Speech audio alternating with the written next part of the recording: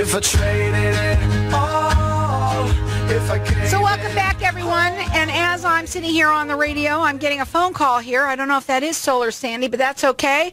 I know she's on her way. I know that they're all really nervous because Solar Sandy was supposed to be on at 3:30, and she is running late. But I'm going to tell you that Solar Sandy, who's been on my show for years, has been on a mission. I know you all know. I know you know it. But you know what? A lot of people, they hear this kind of stuff, and it takes you to hear it over and over and over again before you finally do something about paying less money for a bill that you're already paying way too much money on.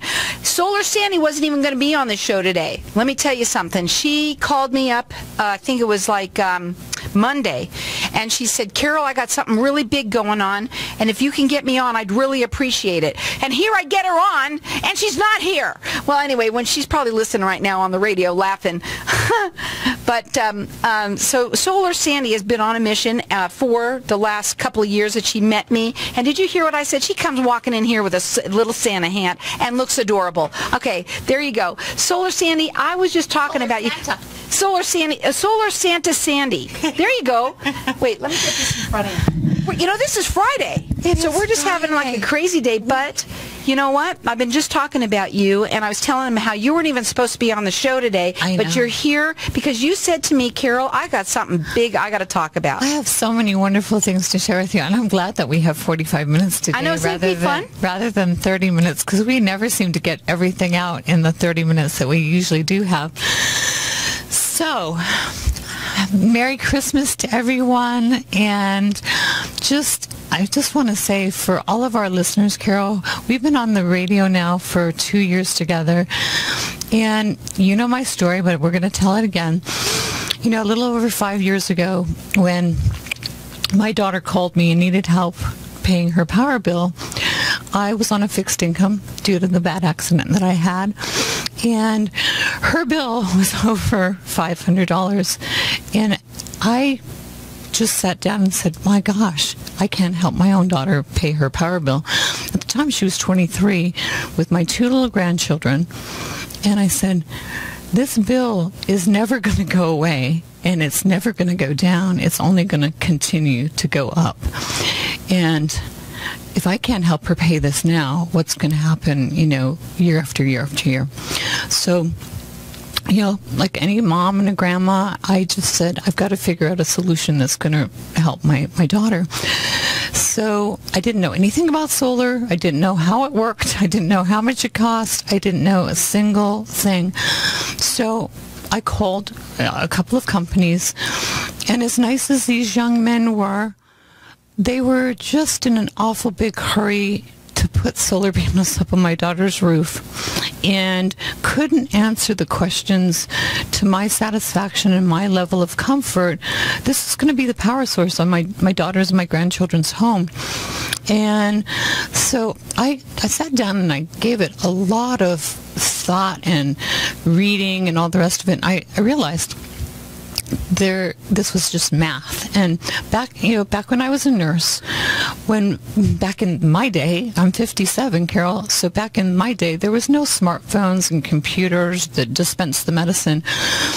We had to drop the medicine. We had to double check the doctor's orders to make sure that we were giving the right dosage to our patients. And so there was a formula, the body weight, height, the person's body mass. And that's how we double checked to make sure, because if we administered the wrong dosage of medication, it was our license on the line, not the doctor's. And so we used to have to really, really be careful with that. So it was a mathematical formula. And so I sat down, as I had given this a lot of thought and consideration, and I figured out how much power did Chelsea use for the last 12 months, and I jotted that number down. And then at nighttime, of course, when the sun would go down, the panels weren't going to be producing any electricity, so she was going to need to buy some electricity from the power company. She still needed to be connected to the power company. So I did that calculation, and then I figured out okay, most power companies have more than one rate plan, so I had to find which was the optimum rate plan for her to be on for the maximum savings and the maximum benefits of going solar. Jotted that down, and that's when I created the kilowatt worksheet, sitting at the kitchen table on a yellow pad of paper. And so that was the very first kilowatt worksheet that I ever did, was for my own daughter. And so the first, and I wasn't in Hawaii at the time, because due to my accident I had to leave Hawaii for medical treatment in Las Vegas, and I was on the phone with her, and the first fellow and the second fellow were just like, well, that's not how we do this. And like I said, they were just in such a big, awful rush to like just get her signed up and get this done and all the rest of it. I said, no, those two were disqualified. The third fellow, nice fellow, he said, well, I've never done it this way. And I said, probably you haven't. You're not a mom and a grandma that if this doesn't work, I can't afford to pay my daughter's power bill. I need to make sure this is the right solution, that I'm helping my daughter, not hurting her. And he said, okay, I'm not sure about this. And I said, do it this way, or don't do it at all, basically. And so he did.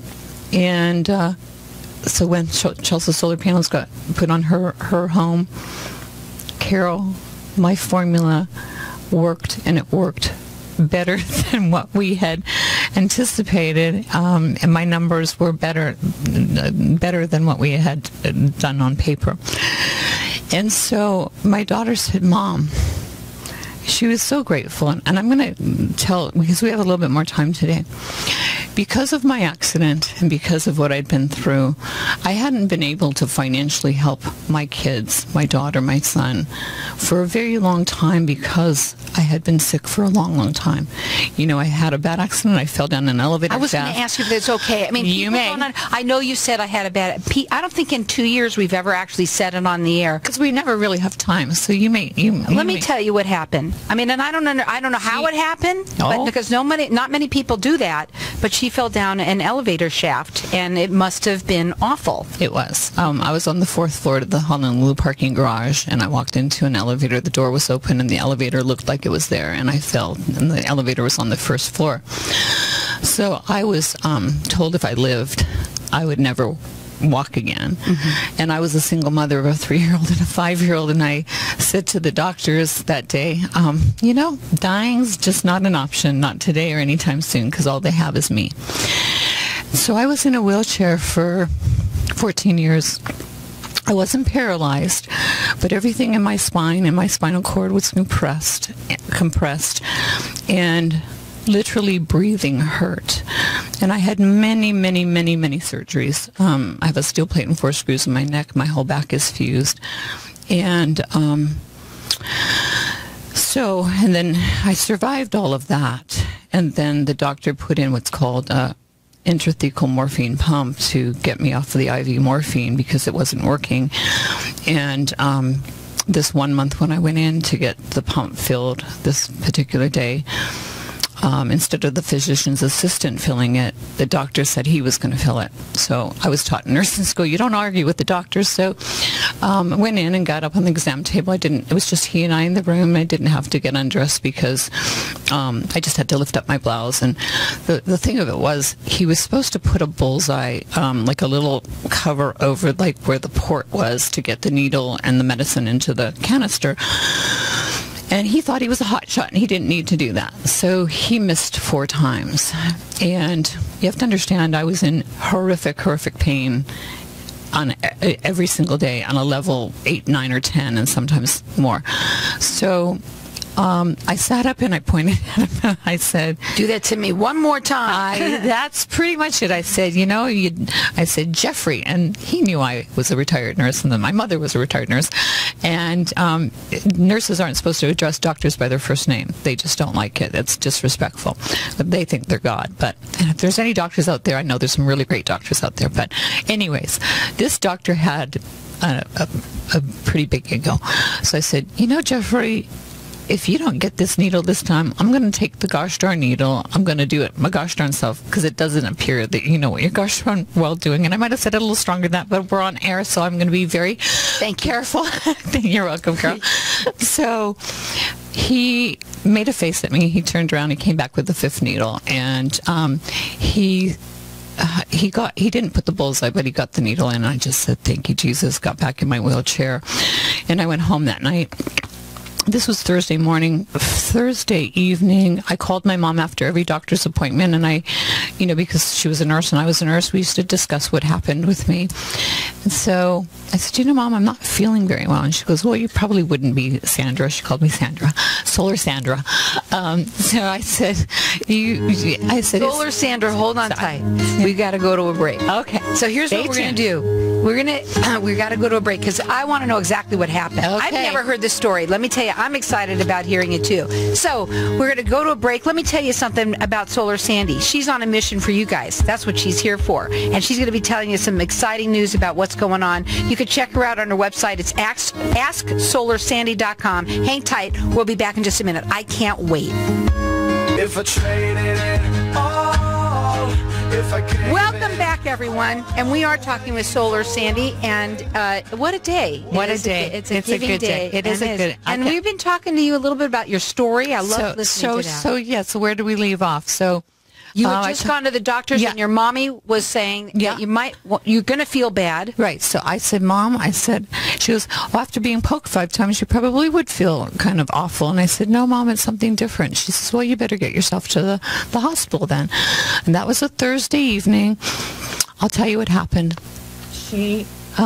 She didn't hear this. This is what happened. The 5th needle that the doctor injected, he didn't clear the air, and he injected air into the intrathecal morphine pump. Oh. And I had air bubbles going to my brain, so I had what's called an air embolism to the brain, and I was pronounced dead for 3 minutes and 43 seconds. So I tell people on a good day I'm blonde and brain damage. So what does this have to do with the price of power in Arizona? I was on Social Security disability for many, many years, and I was very, very sick for a very long time. So when my daughter called me, I hadn't been able to, like I said, help my children financially for a very, very long time. I was very sick, very sick.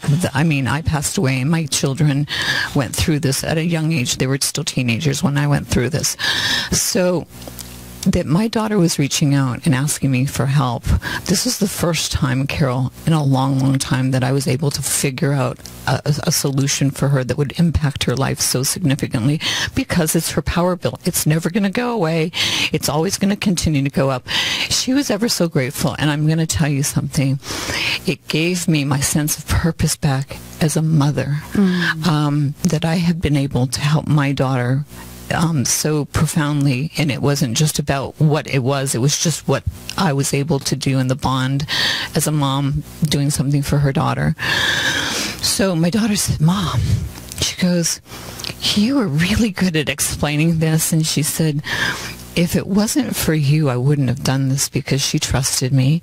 And boy, oh boy, when those numbers came, I knew, because it was math and because I'm mathematical, that it was going to work, but I still was holding my breath. And she said, Mom, this is saving me even more than you predicted. And she was so ecstatic about this. Like in her neighborhood at the time, a little over 5 years ago, there was only, I think, 2 houses that had solar. Now there's only 2 houses that don't, because of me. And because of my formula, and that Chelsea, she would tell the neighbors, oh, my mom helped me figure this out. And her neighbors would call, and I would help them. And I wasn't doing this then. I was just getting better. I was still sick, and I was still getting better. And I was happy to help people with their formula. And so now I use the same formula for all and that's why I call the people that I work with, they become part of my solar family. Solar is my mission and my ministry. It is not a business to me. It's given me my life back, and it's given me a sense of purpose. I could not go back to nursing because of my injuries, and I loved being a nurse. I loved being a nurse. I loved taking care of people. I love making sure that people are okay. And so, Carol, we've touched on these things before when we've been on the radio, but we've never had this amount of time because we've always got to get, But that's funny because I've always said, of course you want to make people comfortable, and that's part of, being in your home and being comfortable and being able to use your energy whenever you want. Right. And people don't realize this, Carol. This year, APS has had some of the most significant increases that we have ever going to see. I was talking to somebody last night, and they said, what happened between last year and this year? I said, the power rates changed. The same power you were buying, basically renting from APS last year, they're selling it to you differently, and it's a whole big change. People, we talked about this in the early part of the year. I said, people with a $200 or $250 bill could easily see their bill be $475, $500, 100% increase, if depending on which rate plan they chose or APS recommended for them. I'm just starting to see the impact of the full weight of this increase, because if people were on budget billing in the beginning of the year, May 1st, when these increases came out, they didn't have 12 months of your bills on the new rate plans. Some people didn't see their budget billing going up. Some people did. But the ones that didn't see their budget billing going up, and even the ones that did, could right now, this very time of year, and I ask everybody who's on budget billing, go and check, because a lady listened to me the other day on my other radio show, and she said, Sandy, you are right. I have a $900 set-up amount that I owe to APS. So in fact, her budget billing, instead of being $320 a month, she should have been paying $425. If she doesn't pay that $900 by December 5th, she will be taken off budget billing. And the thing of it is, everyone, all of our families listening, this will not be the last APS increase. So you'll pay that settle-up amount, and in a year, 2 or 3, our bills will go up again. They'll add another fee. They'll add another tax or surcharge. That's an unpublished rate increase, and they do it all the time. $488 million in profits last year. Now listen, everybody in business is supposed to make money, but when it comes to people's health and well-being, about the ability to live comfortably and affordably in their own home, Carol, that's why I'm so passionate about what I do. This is not a business to me. I am so passionate about helping people understand this is your power bill. You're going to pay for power one way or the other. You might as well put more of your hard-earned money back in your pocket, because APS and SRP certainly don't need any more of our money. And I want people to live comfortably. We work so hard to have our homes, to spend time with our family, holidays or otherwise. I want people to realize power, second to our house, is the second biggest expense we'll have in a lifetime. An average home today, APS SRP, will spend in the next 20 years between $80,000 to $100,000 on their power costs. Carol, I can cut that in half, and then some. And the way it works is the same formula that I did for Chelsea's house. I want my APS families to have all the power they need.